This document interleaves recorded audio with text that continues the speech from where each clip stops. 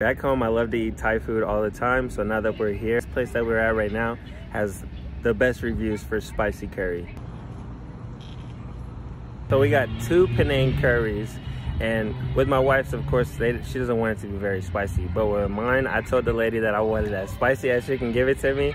And she was like, no, I can't take this back if you don't eat it right. I'm not trying to be a vegan right now or anything. I just definitely need a more vegetarian diet for a little bit. So this is what Penang curry looks like with no spice, mild. This is what it looks like as spicy as you can get it. Look at that. To my Thai people, you make the best food ever.